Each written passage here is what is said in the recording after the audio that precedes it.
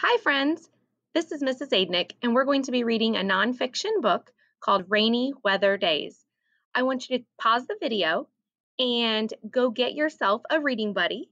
I'm going to read with Buzz Lightyear today. He's going to be my reading buddy. And since we're going to be reading about rain, we've got our umbrella. All right, we're ready to go.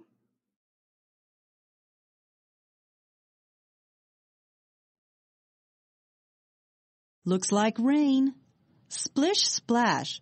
Grab your umbrella and boots. Let's go outside and find some puddles. It's going to be a rainy weather day. Spring can be a rainy season. Springtime flowers need rain to grow. Sometimes people say that April showers bring May flowers.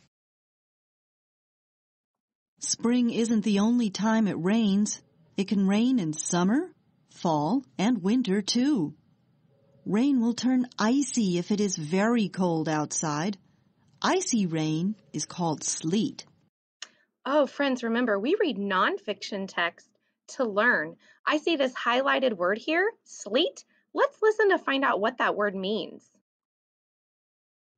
Sleet, rain that is partly frozen. So sleet is rain that is partly frozen. Can you turn to your reading buddy and tell them that? Sleet is rain that is partly frozen. Great job, friends. Let's keep reading. Raindrops come from clouds. A cloud is made of many tiny water droplets. The tiny droplets crash into each other. They make bigger drops. When the drops get too heavy, they fall as rain. Raindrops come from clouds. Good to remember. The smallest raindrops are the size of a tiny dot. Larger raindrops may be as big as a pea. Size of a small raindrop. Size of a large raindrop. So we can use our illustrations to help us learn also. So these illustrations are showing us the sizes of raindrops. A rain gauge is a long tube with a wide opening at the top. It is a tool that helps meteorologists measure how much rain falls during a storm. Oh, here's a couple more of those highlighted words. Let's find out what a rain gauge is. I'm not quite sure. Rain gauge, a tool used to measure how much rain has fallen. Oh, so a rain gauge is a tool. So I wonder if our illustration is showing us someone using a rain gauge. They're measuring how much water has fallen. Let's find out what this next word means. Meteorologist. Meteorologists, people who study Earth's weather. Ah, this man must be a meteorologist. Can you turn to your reading buddy and tell him meteorologist? Meteorologist, people who study the weather. Great job, friends. Rain fills up our lakes and rivers. It gives us water to drink and helps our food grow. Rain helps make life on Earth possible. It makes splashing in puddles possible too. Can you turn to your reading buddy and tell them 3 things that you learned about rain? 3 things. There's 3 things. Great job, friends.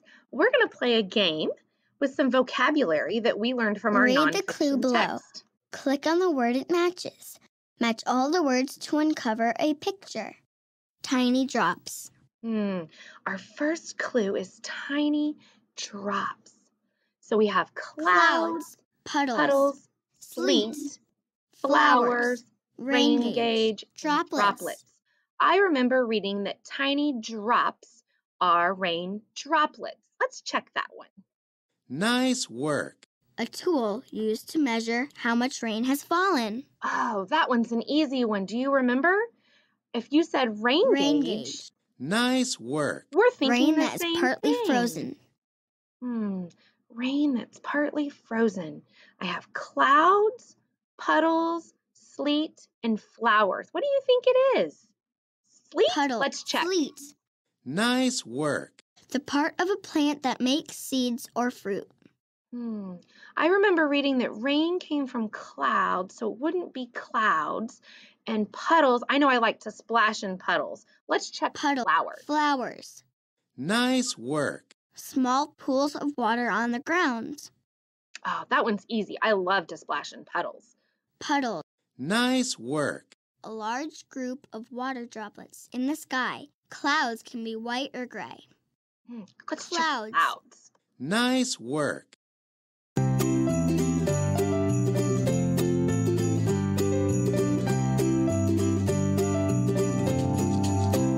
Great job, friends. Thanks for learning with me today. I'll be so excited to see you next time. Bye.